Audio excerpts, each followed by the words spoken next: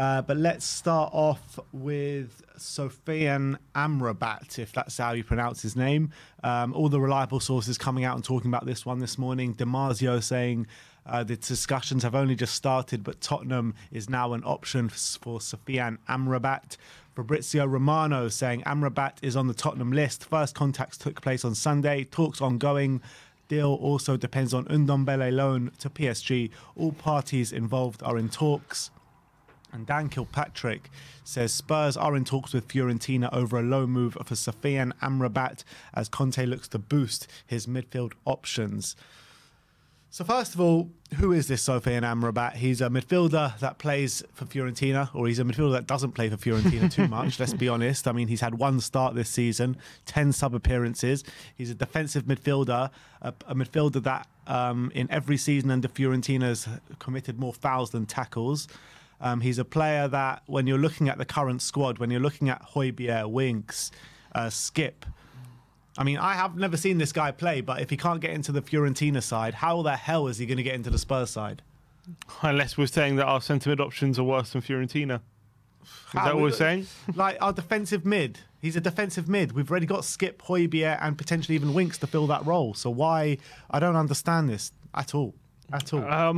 It's very, very peculiar why looks like we're looking for a loan deal for this guy. Obviously, I haven't seen too much of him, but the very fact he can't get into the Fiorentina side, not only that, but the very fact, the profile of the player that he is, to me, doesn't seem like the kind of player that we need. By all accounts, from what we've read, it seems like Conte is a fan of him. So maybe Conte is the one pushing this deal. And if that's the truth, who are we to say that this isn't the guy for Tottenham? But for me, from what I thought the profile of player we needed from this window, we didn't need another defensive midfielder. We didn't need a player who's much more about the defensive side of this game. We needed someone who's very good on the ball, passing-wise, ability-wise, someone who's able to get the passing move going, who's able to pick out passes from deep or even in the final third.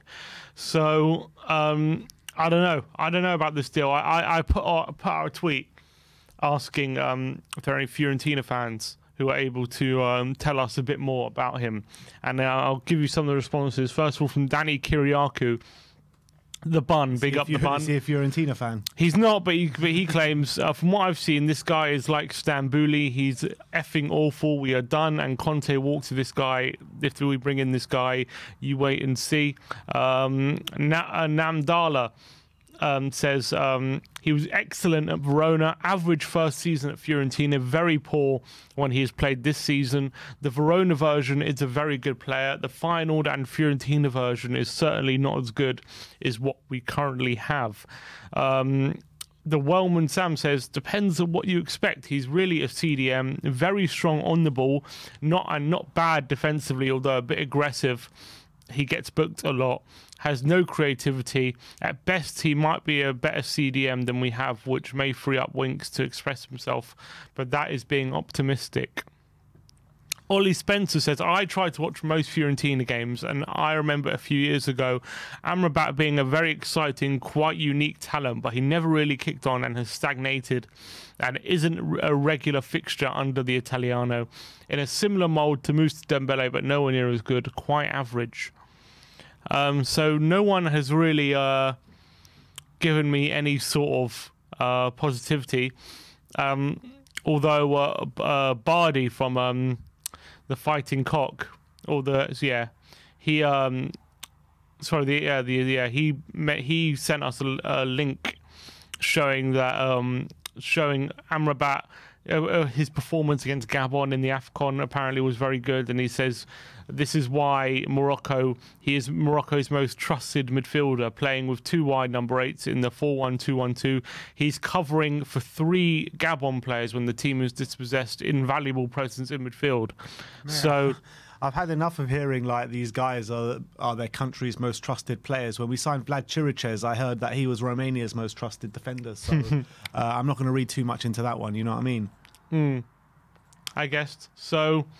That's all. That's kind of what that's the inkling we're getting at the moment about this signing. It doesn't excite me.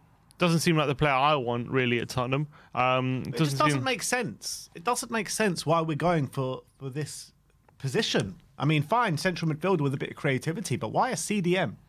When the squad is packed of them. And we're getting rid of Ndombele Lisoso And Delhi. And we're bringing in Amrabat. And so the update that we brought you yesterday from Ali Gold saying, selling these 3 players, it remains to be seen if we are going to bring in a creative midfielder.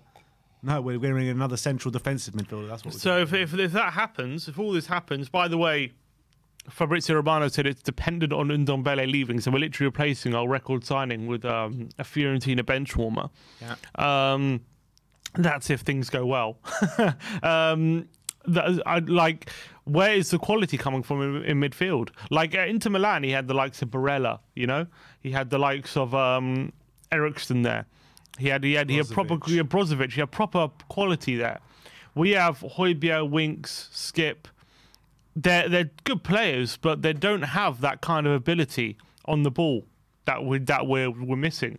And I thought that's what we're going to be bringing in, but unfortunately, we're going for. He seems like another very similar mold to what we already have in terms of profile of player. Yeah, that's what I'm talking about. And let's just hope.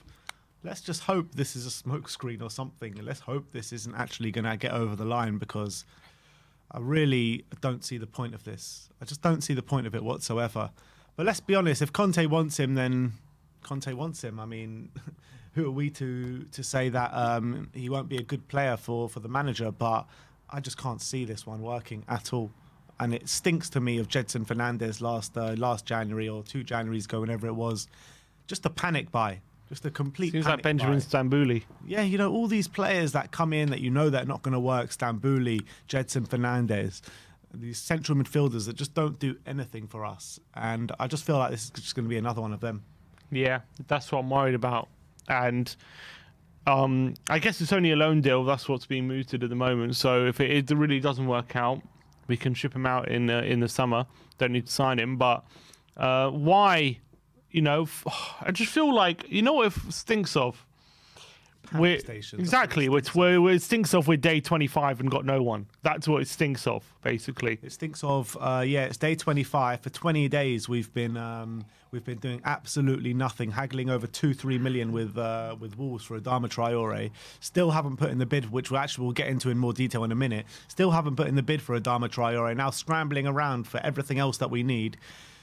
7 days to go, however long it is, and you're still talking about the same players that you were talking about at the beginning of the window, getting out Ndombele, Dele Alli, all these players, and no movement whatsoever. There's been no movement. The fact of the matter is, right, this guy, how many games he started for Fiorentina? One game this season, right, and made 10 sub appearances.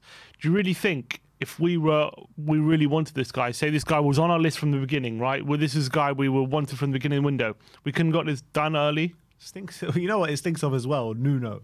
The Nuno deal, the way they had that all planned out, you know what I mean? It's just like panic. But like this guy's been available the whole window as well. There's the only reason we're going for him now is because we're panicking, and because we got nothing. Yeah. We don't know what we're doing. And it's so frustrating. Again, I really thought Conte's here, Paratidju's here, we can get some good movement on. I know January is more difficult than other windows, but there is quality to be had there. And I'm sorry, we don't have to resort to panicking and getting a player who can't get a game for Fiorentina into our team. Yeah, there were the rumours over the last couple of days about 2 specific players who would love both of them at the club. And Frank Kessie, the rumours were that we've agreed a deal with AC Milan, but he and his agents don't want to move until the end of the window, which is completely fair enough when you're looking at it from Frank Kessie's lenses. And Gigi Wijnaldum as well. The rumours yesterday about Gigi Wijnaldum is that there's been no talks about him coming to Spurs, and even so, he wants to stay at PSG for the rest of the season anyway. Yeah, I would rather. Oh, I guess Paredes apparently rejected us, but I'd definitely rather Paredes than him. Than Amrabat. But I'm sure across Europe there must be better options than him. You would think so, wouldn't you? That we can get in this window. You would think so. But I guess if this is the profile of player he wants, then what can we say? But I just assumed... why is this the profile of player he wants? It just doesn't make sense to me. Don't know. Does it make sense to you? Like, no. When we've got Højbjerg, Skip, and Winks. Yeah, you'd think they cover kind of the more defensive options, then we can get a more talented and a more player with more ability on the ball. Someone like a Ruben Neves or something like that. Obviously, I'm not saying we shine him now, but I mean, I would. I would love Ruben Neves now. I'm not saying I don't think that's possible now, but someone of that kind of mold. And it seems like that's not what we're interested in. I don't know. It's very confusing. And this is what I've been saying. As much as Ndombele, Lo Celso, and Dele haven't worked out, and fair enough, I don't mind us moving him on, but we have to get some sort of quality in this squad. Otherwise, we're going to be way too easy to play against.